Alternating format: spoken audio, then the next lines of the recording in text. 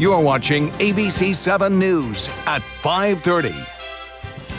Well, a big step forward for a culinary icon here on the Suncoast. For decades, people have enjoyed eating at the Columbia restaurant on St. Armands Circle in a building that they've always rented. But it's now a building they can happily call their own. ABC 7's Francesca Constantini joins us live from St. Armands Circle with more details of this purchase. Francesca?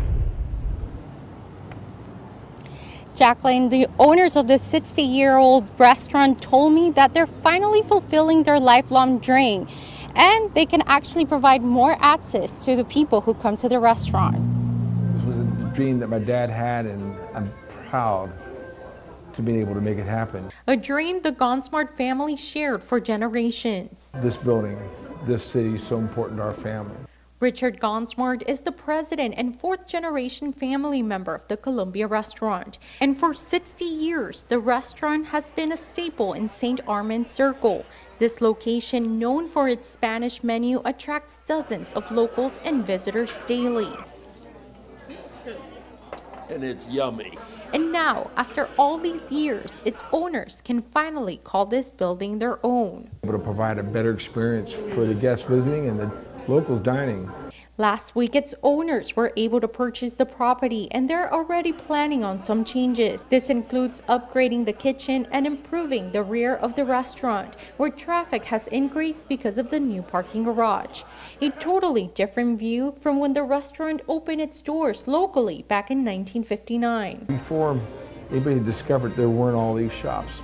There was a gasoline station across the street. This making Gonzmart's grandfather initially question the location of the restaurant.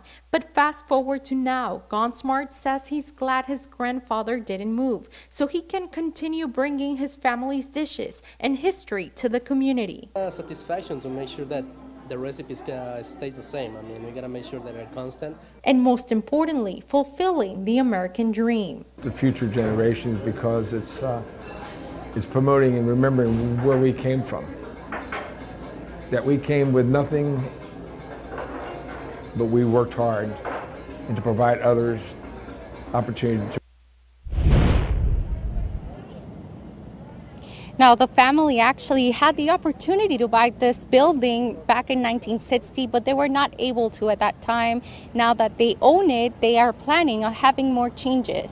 Live in St. Armands Key, Francesca Constantini, ABC 7, your Suncoast News.